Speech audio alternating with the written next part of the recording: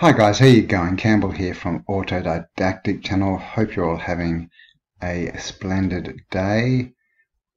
And as always, autodidactic means to be self-educated, and we all need to be self-educated because if we are not, the only choice we have left is to believe what other people tell us. And in this crazy topsy-turvy world, most of what other people are telling us is based on lies, or nothing, or random thoughts and opinions. So that's what we do here, is we try and dig out the truth of our story and what's actually gone on in the past and how we got here. And today I want to have a look at some cliff-top castles and monasteries, buildings perched up on cliffs and mountains that just make you wonder how they did it, especially when we look at the narrative of, it's just built back in the Middle Ages by a few priests. When you see the scale of these things, it doesn't make sense at all. So let's jump in, try and peel back some more layers and have a look at some cliff-top retreats.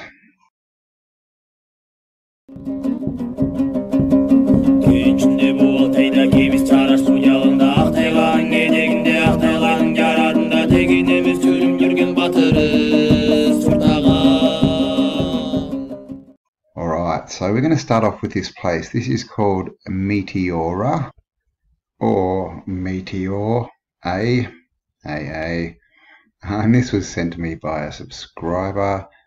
And yeah, this is it. Basically, it's a monastery up on a cliff. So it's one of these weird out-of-place buildings that we find. And it says the Meteora, literally the middle of the sky, suspended in air or in the heavens above, etymologically related to meteorology. It is one of the largest and most important complexes of Greek Orthodox monasteries in Greece, second only to Mount Athos. The 6 monasteries, so there's 6 monasteries up there, are built of natural sandstone rock pillars at the northwestern edge of the plain of Thessaly. Okay, so there we go. Basically, it says for history, caves in the vicinity of Meteora were inhabited continuously between 50,000 and 5,000 years ago.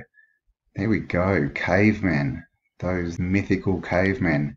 The oldest known example of a man-made structure, a stone wall that blocked 2/3 of the entrance to the Theopetra cave, was constructed 23,000 years ago. Okay, there we go. Kind of pushes the narrative back a bit, doesn't it? Probably as a barrier against cold winds. There you go. The Earth was experiencing an ice age at that time, and many Paleolithic and Neolithic artifacts have been found within the caves. And just as a side note, the Neolithic and Paleolithic never existed, guys. They're fairy tales, and most of what we're told of fairy tales are probably pretty close to our actual past. In the 9th century AD, an ascetic group of hermit monks moved up on the ancient pinnacles. They were the first people to inhabit Meteora since the Neolithic era. They lived in the hollows and fissures in the rock towers, some as high as 1,800 feet or 550 meters above the plain. Wonder how they got up there. This great height, combined with the sheerness of the cliff walls, kept away all but the most determined visitors. Initially, the hermits led a life of solitude, meeting only on Sundays and special days to worship and pray in a chapel built at the foot of a rock known as Chuplani or Chupiani. So there you go. So basically, yeah, some monks went rock climbing back in 900, they say, and jumped in some caves and some fissures. And then, somehow they started metamorphosizing rocks, I think. Let's have a look. The exact date of the establishment of the monasteries is unknown. But by the late 11th and 12th centuries, a rudimentary monastery state had formed, called the Skeet or the Stagoi. and was centered around the still standing church of Theotokos, the Mother of God. By the end of the 12th century, an ascetic community had flocked to Meteora. Okay, so 900 they climb up into caves. Then by the 11th or 12th centuries, there's rudimentary monasteries. I don't know when they were built, but then they say that it was centered around the still standing church of Theotokos. Who built that, and what was it still standing from? Because I don't mention that up when these dudes were scaling the rocks to live in the caves. In 1344, Althinothros, that dude from Mount Athos, brought a group of followers to Meteora. From 1356 to 1372, he founded the great Meteoran monastery on Broad Rock, which were perfect for the monks. They were safe from political upheaval and had complete control of the entire monastery. The only means of reaching it was by climbing a long ladder, which was drawn up whenever the monks were threatened. So there you go. Maybe we need a barbaria up on a cliff somewhere. Could be a good idea. Alright, so let's check out this monastery on a cliff. Okay, so here's a bit of the landscape. This is the monastery here. And as you can see, pretty interesting scenery that we get here. We're getting this familiar kind of, striations and things, just strange lines. And as you'll see, there's actually another monastery up here. So we'll have a look at that one in a minute. But yeah, here. So this is actually the Athos monastery where the guy came down and founded this one. But we just get, the same stuff. These strange formations with, lines all the way through them. These actually look like faces almost, don't they? Look at that one. Nose, mouth, eye. But yeah, and then we just get this thing perched up on this cliff. But this same phenomena of the kind of just, it's hard to see where the cliff stops and the brick starts. They just melded into each other. It's very strange. So we're not sure what's going on there. That's an interesting, just out of the blue, rising out of the land rock. Here's another shot. This is the backside, and as you can see, it's just a big sort of plateau. Now look at this big fissure down here, and you can see that this building actually goes down into it. And it looks like there's a rope down there. Maybe that's how they get up. So you'd want to be fit to live up here. And of course we've got domes and things on these buildings. And they're not just, little buildings. They're big 3-4 story brick buildings with domes and, columns and towers. And this rock. And here's a bit of a look at the front side. Now, here you can see they've got stairways going up and down, but looking very melty. And again, this is what I'm talking about, this brick, where it joins the rock. As you can see, they haven't leveled off any rock, but they're able to build this massive structure, but they can't level the rock. Or maybe they're just obviously so good that they don't need to, because look at this. It's just bizarre how they do that. Stairs all the way down. I mean, just imagine the work just to get these stairs up. Look, this comes off this sheer cliff.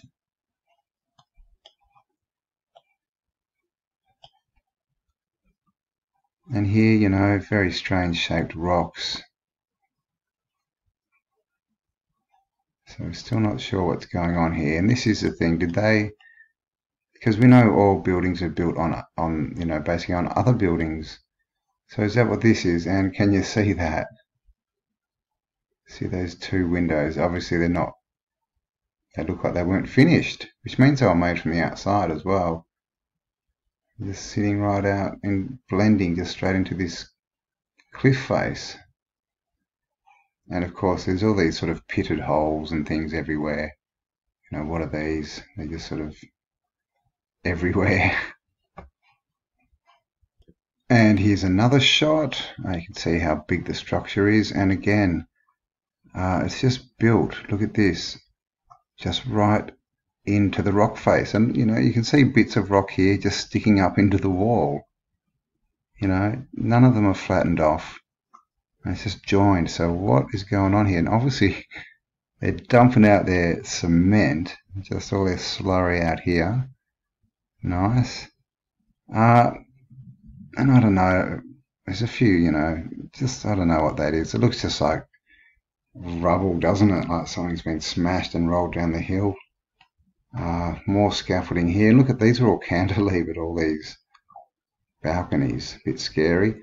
But yeah, more scaffolding. So they've obviously done or are doing a bit of restoration on this place. And of course, domes at the top.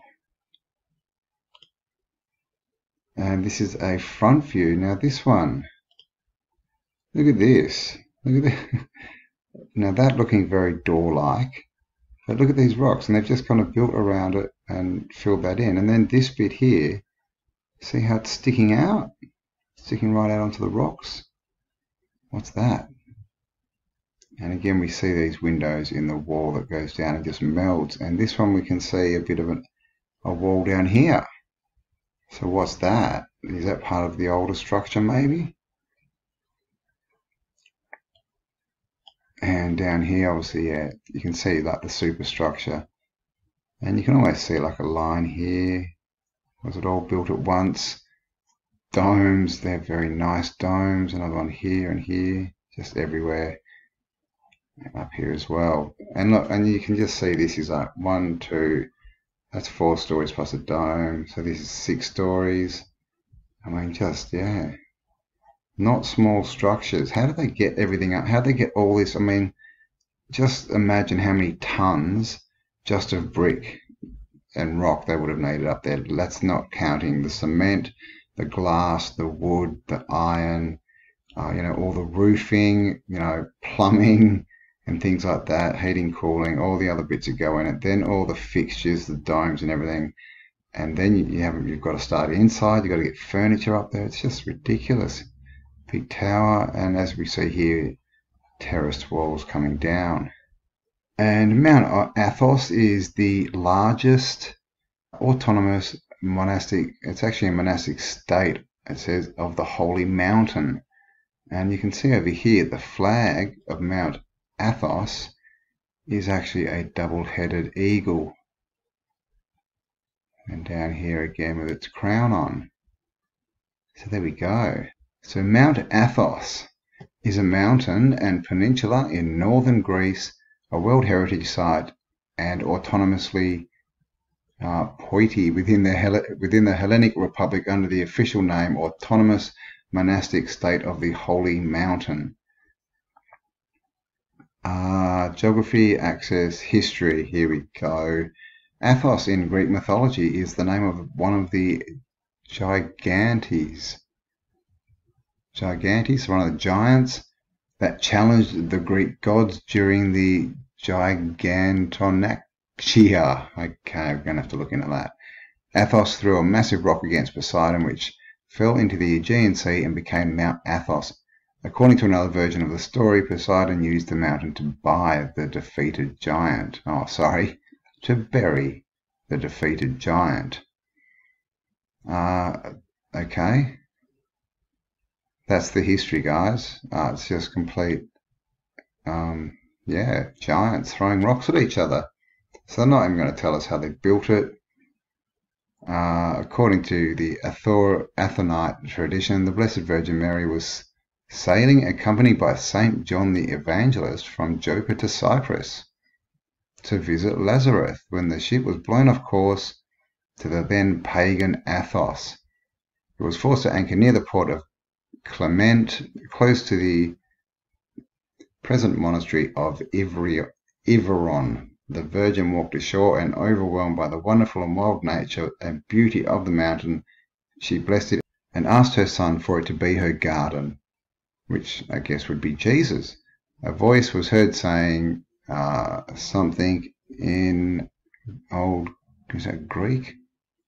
Let this place be your inheritance and your garden, a paradise and haven of salvation for those seeking to be saved. From that moment, the mountain was consecrated as the garden of the Mother of God and was out of bounds to all other women. So there we go. Now, Athos, where are we? Mount Athos. The person who founded this, it doesn't tell us here for some reason, is the guy who founded that last monastery as well. So, should we just have a few quick looks at Mount Athos Monastery? And this is a shot from the front, and you can see more scaffolding. I think they might have just left it there. Just thought, bugger that. It's too hard to get up. We're not taking it down. But again, it's not the best contrast, but it looks like there's a big bit of rock just hanging out here in the wall. What's going on? Terraces all the way down. And as you can see here, it looks like we've got different levels. So we've got this level, this bottom one, and this has been built on top. It looks like we've got another one along here. So I don't know if these were built in different stages. Most buildings that we see seem to be. They seem to be built so well that you can just go and build another, 1, 2, 3, 4, 5-story building on the top. And of course this, what's this? Was this an aqueduct? Don't know. But just, pretty ridiculous. And look where it is. And as you can see, this is the peninsula built right out on the water. And huge. I mean, look how big this thing is, really. 1, 2, 3, 4, 5, 6, 7, 8, 9 stories, 10, who knows. Massive construction. And this thing, we see it all the time. Just seem to be built on top of each other. Doorways. Look at that little, someone's built a little balcony hanging off here. Now this is all smoothed off. Just, again, how do they build into these rocks? How do they do this? Columns up here. Just, a bit ridiculous, really. And this is St. Palimon Monastery, another one. And again, look at this, built right on the water. Look at this door, it's been filled in. So did this go straight down? And of course, man-made shoreline on the ocean. Just multi-leveled. I mean, these are probably walls if you look from the top. It's probably like a star fort. And look at this, just look at these domes, chimneys and towers. Just ridiculous. Huge stone buildings, and I mean, yep, built for the glory of God, apparently. They don't tell us who built it, how they built it. It was just given enough time and enough people wanting to worship, you can build anything. It's either that or enough slaves or enough infantry. And you can pretty much build whatever you want. Look at this, another door just going straight into a wall. And another pic just to show the sheer size of this thing. And again, the story always with monasteries, a couple of monks rock up, there's nothing there, they just start building. They live in caves, build something wooden, and before you know it, they have this. And now I want to have a quick look at a town called Mardin in Turkey. Mardin is in southeast Turkey, the capital of the Mardin province. It is known for the Artukid architecture of its old city and for its strategic location on a rocky hill near the Tigris River that rises steeply up over flat plains. The territory of Mardin and Karakadag was known as Izala in the late Bronze Age. Blah, blah, blah. The city and its surrounds were absorbed into Assyria proper during the Middle Assyrian Empire, and then again during the Neo-Assyrian Empire. The ancient name was rendered as Izalai in Old Persian, and during the Achaemenid Empire, according to the Behistun inscription, it is still regarded as a part of the geopolitical entity of Assyria. And this place is pretty ridiculous. Bit more. Byzantine Izia fell to the Seljuks in the 11th century. Blah, blah, blah. So it's the same story of these old towns and just war. They just keep getting taken over and taken over by different people all throughout history or his story. And this is a picture of Mardin. And look at it. It's just ridiculous. It's just house upon house upon house upon house all the way up this hill. But look at the architecture. It all looks old world. It all looks like it's red brick. We just get the common, you know, arches and stuff everywhere. I mean, look at this place. It just looks like the you know, the shanty towns. What are they called in Brazil? But these are actually made of brick. These are actually good quality constructions. I mean, what a maze to live in that would be. It would be amazing, right? And here we have some of the locals. So yeah, when I was looking for it, I saw a few pics of the people from Mardin, and they do look very Tartarian, I must say. And here's a wide-angle pic, still downloading, but you can see this is the town built on this hillside. The hill keeps coming down here, you know, all on an angle, old world buildings. We've got dome spires, towers, chimneys, the whole lot. And look what's up here. Oh, there we go, domes everywhere. You know, these arches, these are the Moorish type arches. And look up here, look at this. Walled, again, built straight onto rock. Got a wall around here. This looks like a bit of a tower. More walls popping out here, out of the rocks. And looking very much like, you know, something has melted and flowed down here. And these, I don't know, is this the remnants of what was on the bottom that's been built on, they've just rebuilt on the foundations? See that big arch there? See that? And yeah, just towers. And so basically a big, you know, it's what we see all over the place. It's the big castle on the top of the hill and the town all around it going down the hill. And what we're noticing is the whole hill is actually the castle. You know, if you think of those monasteries we just looked at, you know, maybe a bit of a bigger scale, but if they got covered, you could imagine, you know, you'd get a hill like this. So here's another pic of Mardin. And you can even see that there's windows in the walls up here. There's stuff in the mountain. Doors cut in everywhere. And just this big flow coming down the hill. And here's another shot. And as you can see, this is all brick.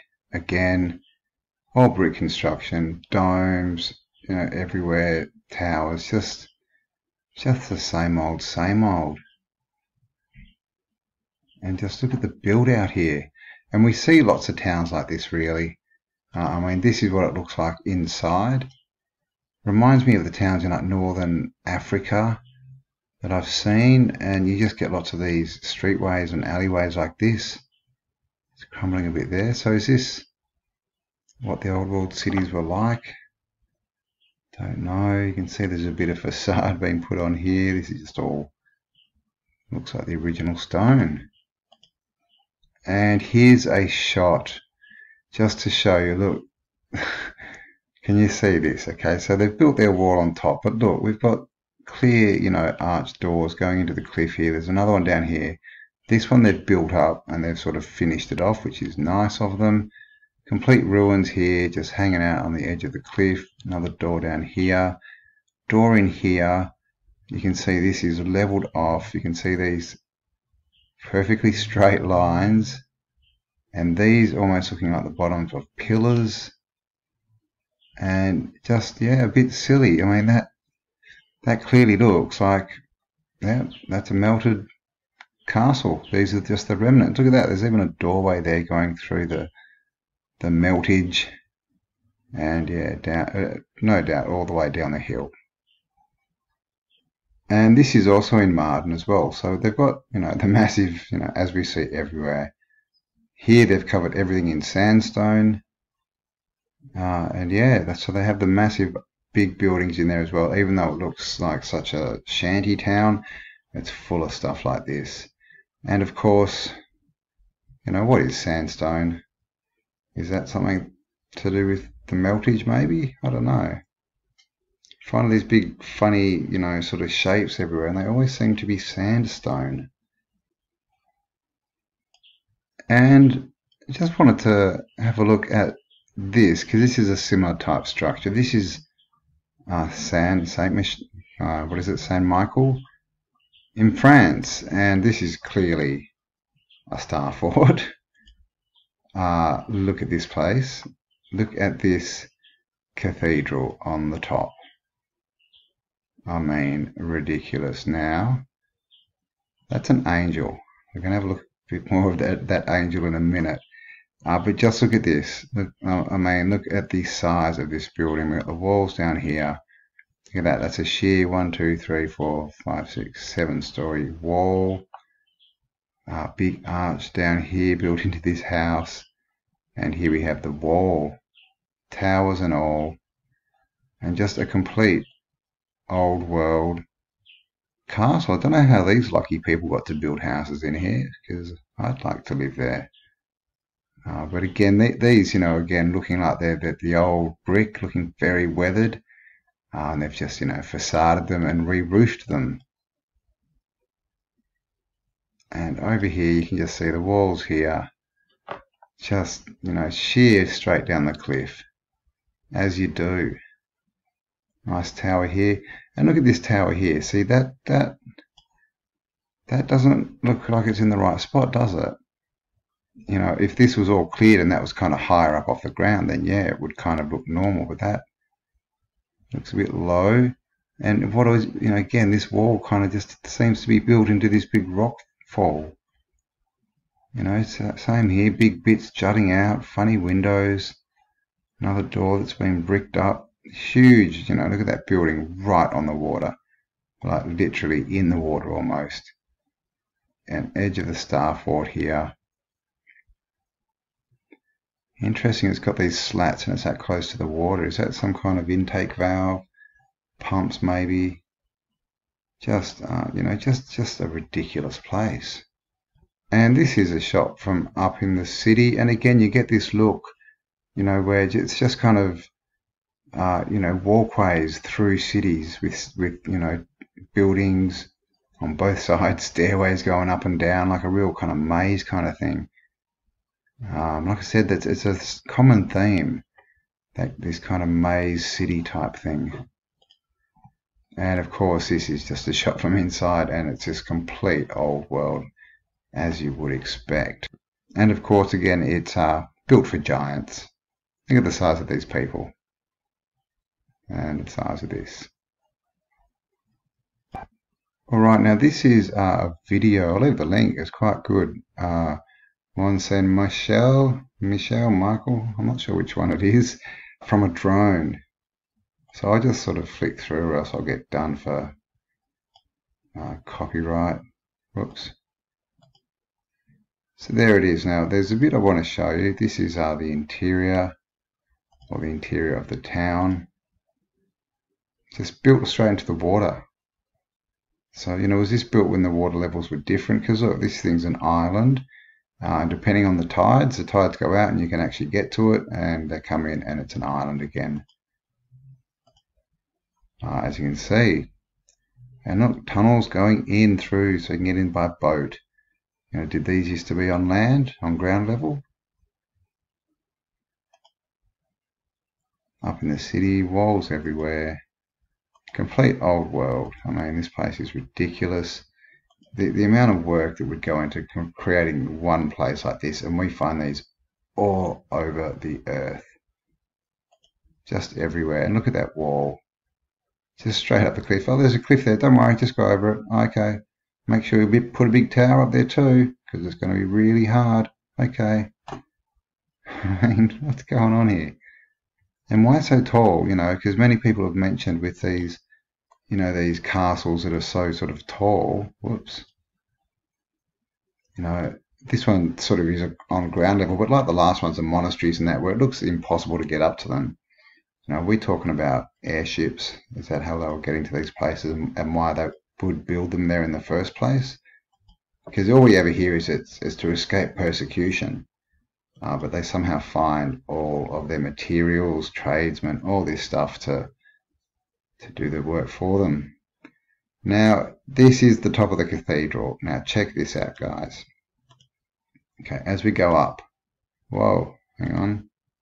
That wasn't supposed to happen. Here's the top, but you can see the antiquitech on the top of this tower. But what we're going to cruise into now is just look at this. Look at this angel. Okay, it's standing there, one-footed on top of this pillar.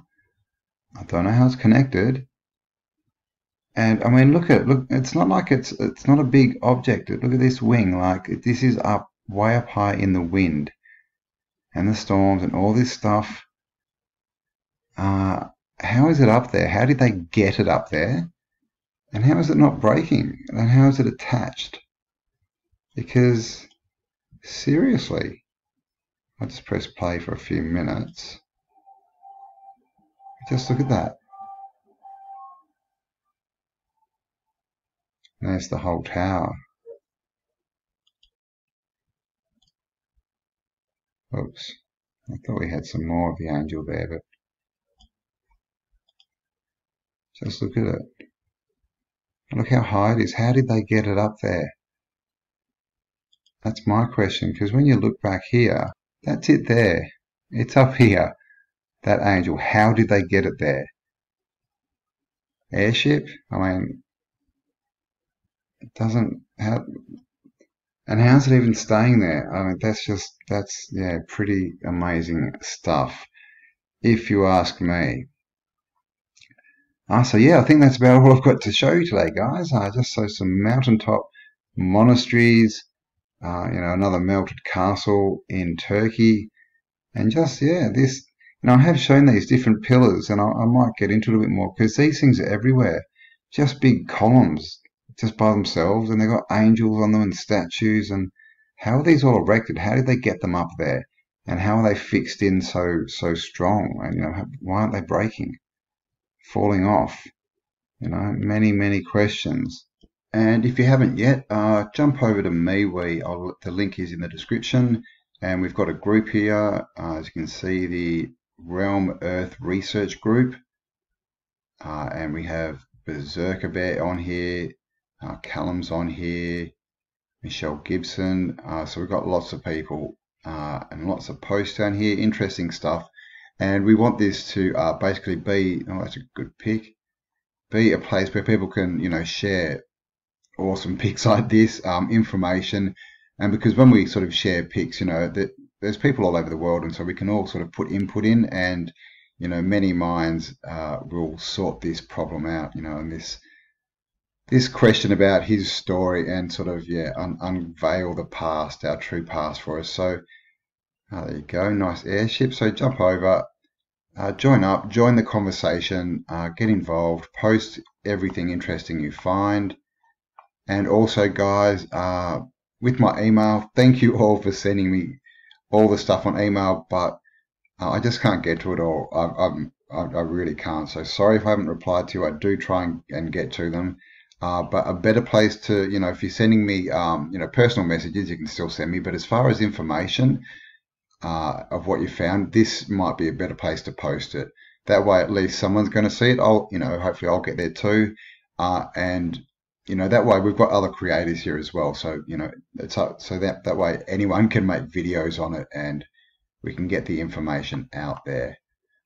All right. And also, yeah, thank you to everyone who supports this channel through Patreon, PayPal, and my merch store, and also everyone who shares, likes, comments.